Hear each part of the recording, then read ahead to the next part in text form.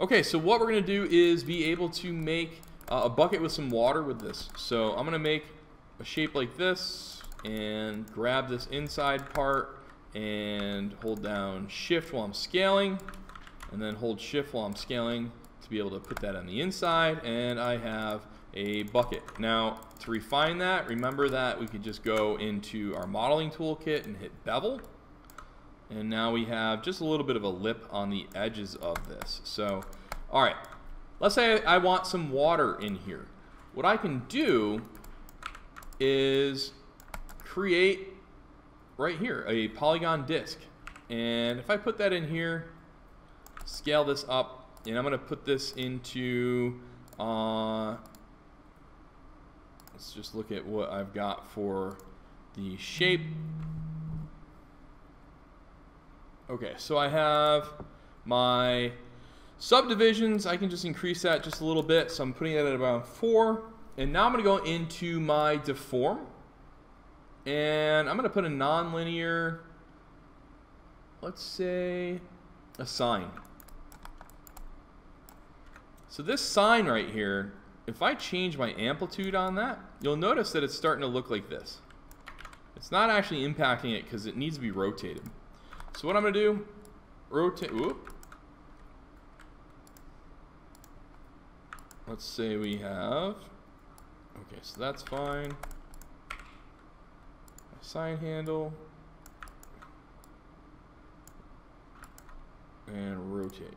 So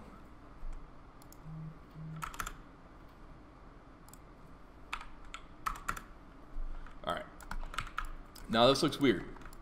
So it's because I've rotated my sine handle, so it should, shading X-ray, it's following this curve. So I'm going to reduce my amplitude on that. What this is doing for me,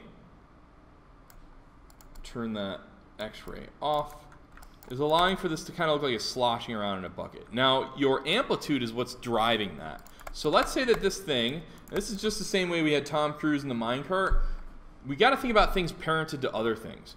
So this is going to be parented to your mesh for the water, and then that will be parented to your bucket. So now if I move the bucket, let's say I start over here, and then I go frame 15, I'm going to go over here, and then frame 30, I'm going to go back to the other side. So now it's doing that. What I'm going to do now is I'm going to start with this sine with the amplitude of 0. And my wavelength we'll put at 0. So let's set a key for these two. Now, whoop, make sure 0, set key, wavelength was 0.1 or 0.001, that's fine. I'm going to go over to the other side. And remember, if this is overlapping animation, this is the primary, that's secondary. It would actually continue a little bit further than that. So maybe be around 18. Oh my God. You don't want that. And maybe the amplitude would be up at about this height. So we'll key that. And we'll key this one. Now, I can also move this down. I should probably have that down. So this starts at nothing, and as it moves, it's over on this side, and then we'll move it back to the other side, and we'll go beyond 30, and we will move it in the opposite direction. So we don't need to go a lot, just a little bit. And let's see what we got here.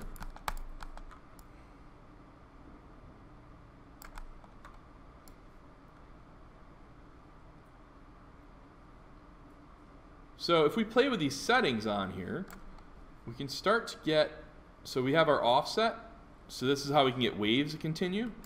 We have our drop off, so maybe it's too high. We can reduce or increase that drop off. And that's our bounds would be how far that is. Just like our bend We have our high bound and our low bound on that. So this is a cool way that we can get just a little bit of like water that is sloshing around in a bucket.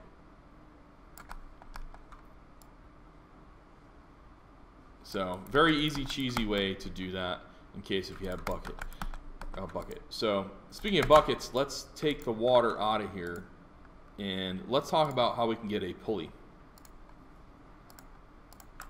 So I'm going to just make a real quick torus and 0.2, 0.1.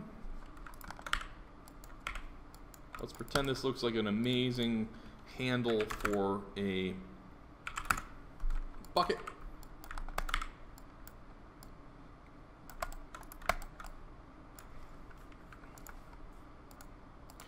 Whoa. 0.05. There we go. All right. So I'm going to take that thing and delete it. And let's say that we need this to move up and down. Well, right now our bucket is moving here for our rotation. So if I hit the D key and move that up, when I rotate that, it moves here, which is good. With this part, though, our rotation is right here. So let's change that to where this point is. So I'm going to hit the D key on this one and move that. I'm going to go into my front view so I can make sure I'm in that point. Right around here. Now if I rotate, it looks like it's swinging. So I have a bucket. I have this piece, which is the handle. And I have this piece, which is the bucket, which that was where I definitely want that to be. So I'm going to key that so I don't have to deal with these things moving around. Ignore the chaos that you see. Okay. This is back to where it needs to be. All right, so we have bucket. Now that I have this, I can animate this piece, which is going to move that around, and I can animate this piece. But if I want them all to be one piece, I'm going to grab this child and select the parent and parent it, and now I can move this thing, and if this moves, then I can move this piece and swing that around. So this is very simple rigging that we can do by parenting. It's the same thing with the Tom Cruise in the minecart. So we can parent one object to be another by hitting the P, and it all is driven by our pivot points, and that's by hitting the D key and changing where that is going to go. Now that I have that, let's make, I'm going to make this thing.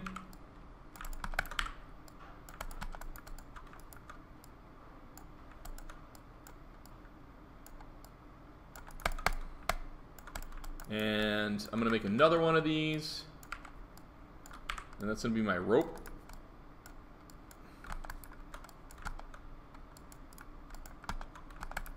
And I'm going to make this thing.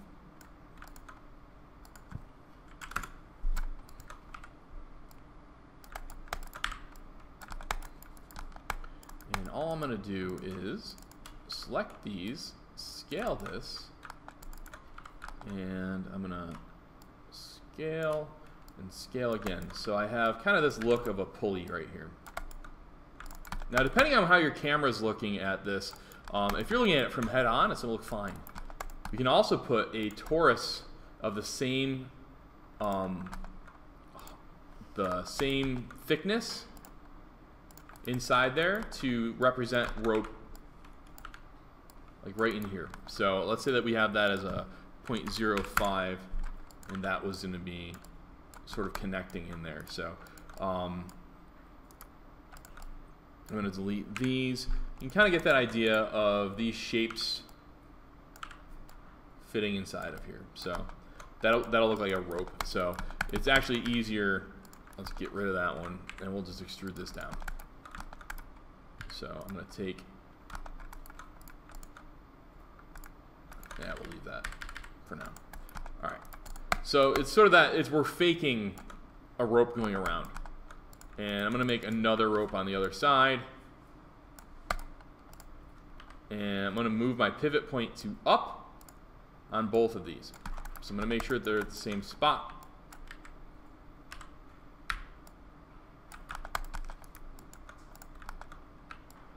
Okay. So why did I do that? Because now, if I take this one and scale, it looks like it's going up and down. So if I scale that, let's say at frame 1, it's here, and at frame 20, it'll be half of that. So we'll go to so 0.33. And on this side, it's going to start to be that.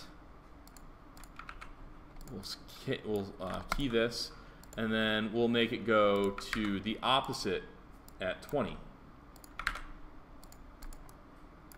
So what this is doing for me is a faked pulley system when all I'm doing is scaling two different pieces. And so if this side is 0.33, that means that this side is the opposite of where that end result's going to be.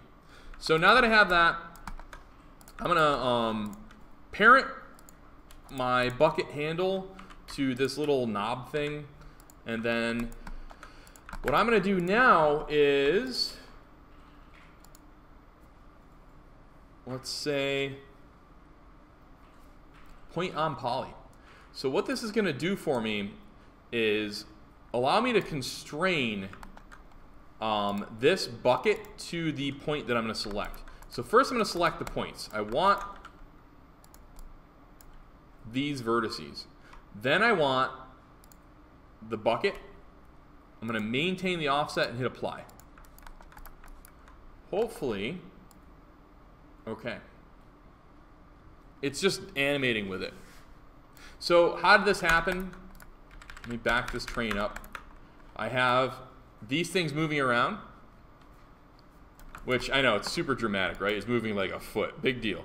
But what's cool about this is I can now take, so I'll take this beginning part, I have this. So the bucket's connected to the bucket handle handle's connected to this little nub thing, and then this nub thing is now going to be connected to this. So to do that, you select the rope first, select the vertice, select the bucket, nub, and constrain, point on poly, open up the options box, and then make sure that maintain offset is on, hit apply, and then now you don't need to animate that bucket doing anything for going up and down. It's following that. So you've just made yourself a lot of extra time. Now that extra time should be in, let's take this, so when it goes from here to there, let's say it starts to swing a little bit.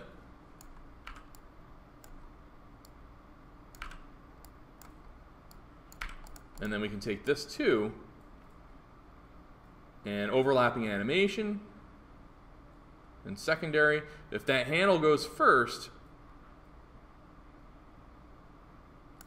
it's going to kind of start to